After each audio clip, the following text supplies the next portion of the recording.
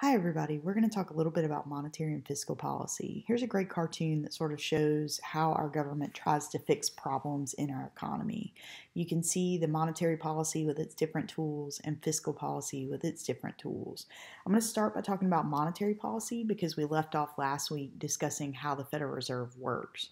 One thing I will say is that this cartoon isn't updated for the most recent tool of the Federal Reserve, which is interest on reserve. So we'll discuss that as well. So we've talked about how the Federal Reserve is organized and that monetary policy is the control of our money supply by the Federal Reserve. A lot of times you hear the Federal Reserve prints money. That is not true. What the Federal Reserve does is change money that is tied up in bonds invested in our government into cash money by buying and selling those bonds. They do not print money. Some governments have tried that and it led to hyperinflation. So we talked about the Federal Reserve last week. There's Jay Powell, the head of the Fed. Fed's made up of 12 districts. We have one in Atlanta. We're District 6. And we talked about the different roles of the Federal Reserve that you can take a look at from last week.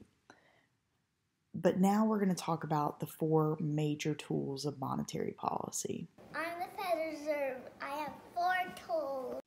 So as my helper said, the four major tools of monetary policy are to buy and sell bonds on the open market, set the discount rate, set the required reserve ratio for banks, and pay interest on reserves. And that is the newest tool that the Federal Reserve started using.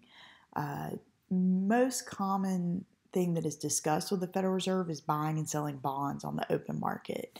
The Federal Reserve branch in New York executes these buy and sell orders, and they do it based on the Open Market Committee of the Federal Reserve. So what the Federal Reserve says is we're going to adjust the supply of bonds in the market to keep a certain interest rate, and they set a target of typically a 0.25% range, and they say we'll buy and sell to try to keep in that target.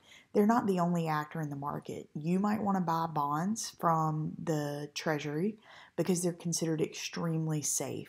So if you're buying bonds, it's a great place for people who are retired and don't want their money to go crazy to have it invested because it's very safe. You don't make a lot of money. Think about a risk versus return, but your money is not going to drop like the stock market dropped the last few weeks during this COVID-19 crisis. The Open Market Committee is made up of the Board of Governors plus 5 of the 12 district banks.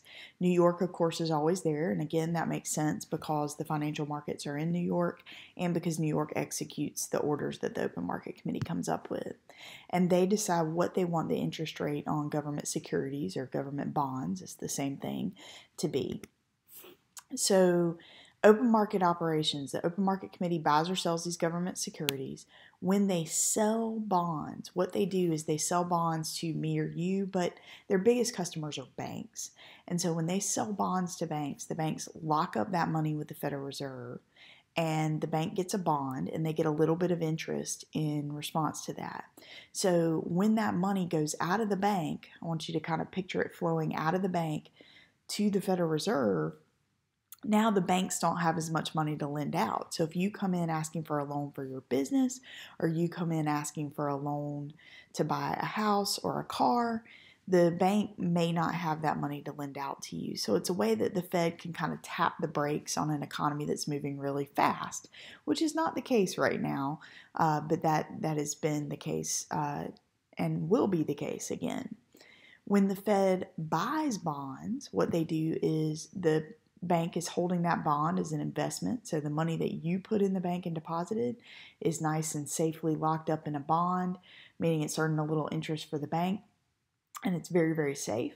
When the Fed buys bonds, they turn that bond that the bank has into what we call liquid money, money that you can easily spend.